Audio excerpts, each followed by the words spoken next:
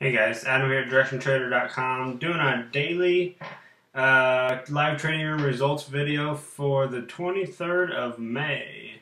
It is Thursday, the week before the Memorial Day weekend. So today we started off looking at daily charts in the morning prep, and what had happened here was I was talking about this big sell-off, obviously from yesterday. You guys are aware of this. And what happened here, we had this nice 30-point drop here. This is the ES. I'm going to go over this for all the indexes. So we took trades today in the ES, the Russell, and the crude. So the ES and the Russell, this is going to apply to both of them. And the market had opened up right down in this area here. So it had already pushed down quite a bit in pre-market. And I was talking about in the pre-market routine that, hey, let's wait for it to come up and retest these lows here. And if it does, we're going to look for, we're going to look to go ahead and have it roll over, and we'll start selling retracements all the way towards the downside, and then maybe retest this rising resistance, which came in right at the next support. So our whole idea moving forward this morning was to just sit on our hands a little bit. If we could take a micro scalp to the upside, we were gonna on a smaller time frame, but really we wanted to wait for this 1651 level to get retested. Not only is that the yesterday's low, but that's also the same area of today's halfway back. So you had the high to the low, halfway back would have fell right in line with that. So that we thought that would have been a great shorting opportunity. So we were patient enough to wait for that to actually happen, and it proved to be very profitable for us today.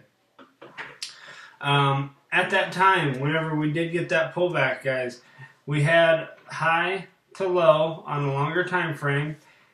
It retested here, so high to low, and started to roll over. Now that pullback is right here. The same area applies right here. So I didn't take the full swing of the larger time frame. I waited for the smaller time frame, the trading time frame of 233 ticks.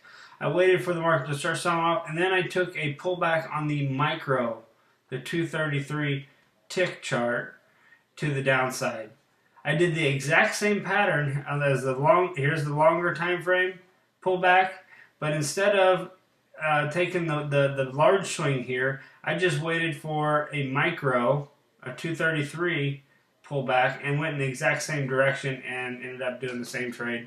So we went short here at about 647 Pacific, and we took 8 ticks out of the market to the downside. Not a bad setup, guys. We did the same thing later on in the Russell. Let me go ahead and move here to the Russell, and then we'll talk about the actual crude positions that we're taking today. Same thing applies. Look right here, guys. We had a high, low, and at the time it had a nice pullback here. This pullback right here is in line with this pullback right here. Now you're going to see this one didn't continue like the ES did. The ES came a little earlier, but then this retest that we're taking, this is where we took it on the ES. Didn't quite get the follow through. The Russell gave us a retest here and started to roll over. Retest and started to roll over. Now as it rolled down on high speed, it had high speed, so I knew there was a lot of sellers that came in on this little push down right here. So as high speed came in, I waited for a pullback. So what do I have? I got a push down, a pullback, and now I'm looking to sell it off. Instead of taking the full pullback on the larger time frame, I went over to the micro time frame, the 233 tick, and I took the exact same pattern in the direction shorted of the longer term of the longer time frame trade. So I took a micro and I ended up trailing it out. Took the trade at 755 for 11 ticks, guys. Plus 11 and then plus 8 on the ES. We never got that follow through that we were looking for. The down pushed right back down to them to that rise in support. But nonetheless, we were able to manage it out for a nice profit here on the indexes. And then let's move forward to the crude real fast here, guys.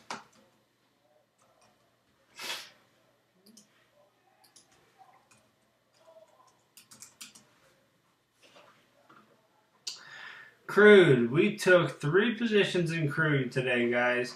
3 positions, and you're going to see the last 2 positions came right before lunch.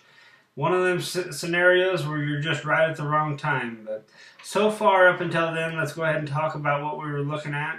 We've seen the crude here selling off. Crude selling off, guys. Here's the daily on the crude. Crude opened up significantly down, guys. It was all the way down here near its lows. Whenever I took this first trade, this is about where it was. And I was looking to retest the lows. I kept talking today about 92.10. 92.10 is this level right here.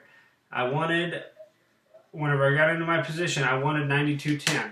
So I'm going to show you how I got in and exactly what I was looking for moving forward. So let's move over to the actual intraday chart. And as we were chopping our way down here, here's our entry here at 655 short. What was happening is we were pushing down all the moving averages. Everything was short here on the longer time frame. So guess what? We were just waiting. So we were waiting. We got some chop here. And then finally we got a sell-off here. Sell-off on high speed, guys. That's the key on a lot of these markets. We had a lot of speed there when we sold off. As it pulled back, I took the short at 655. I wrote it down. And remember what I was talking about below? I was looking for this to retest 92.10, and as you can see on the smaller time frame, we only got to 92.21. What I was doing is after I got short, I was trailing it down, ended up getting stopped out for a trail stop here at 92.30. So got short here at 655 for 26 ticks, trail stopped out at 92.30, and then the market decided to start to hurry up and wait. Chop, chop, hurry up and wait. And then all of a sudden we got pullbacks, back and forth. We didn't know what to do. Now we're starting to reverse. The pullbacks are no longer working to the downside. They're failing. As they're failing, guess what we're doing? We're ready to go back the other way. We get it back above moving averages and we're ready to start rolling. So what do we see here? We see a lot of buyers coming into the upside on this push up back here and on this push up here. A little bit of a pullback. And once it broke out again, I just wanted to get back in line with this push that had come right back here in the time frame to the upside. So what happened? It broke out. I took one pullback here at 8.15. I got minus 20. Well, I had 2 contracts on, so minus 10 plus 2, so minus 20. Full stop. I was like, man, I just didn't get the follow through I wanted. I took it again with confirmation at 8.20. Only with 1 contract this time since it was a retest, and I got minus 5.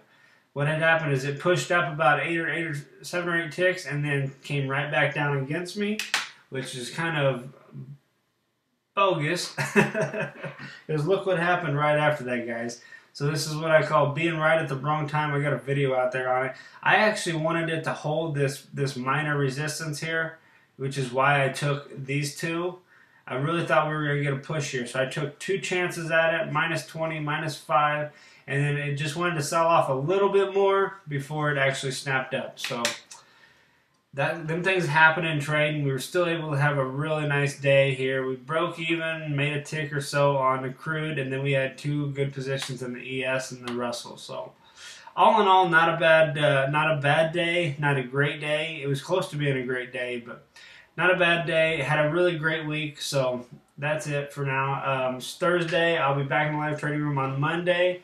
Hope you guys enjoyed it. If you're new watching this video and you have interest in watching us do this or interested in how we trade, come by directiontrader.com and take a trial in our live trading room. We do this day in and day out, and we'd love to have you join our group. So that's it for now. Have a happy Memorial Day, everybody.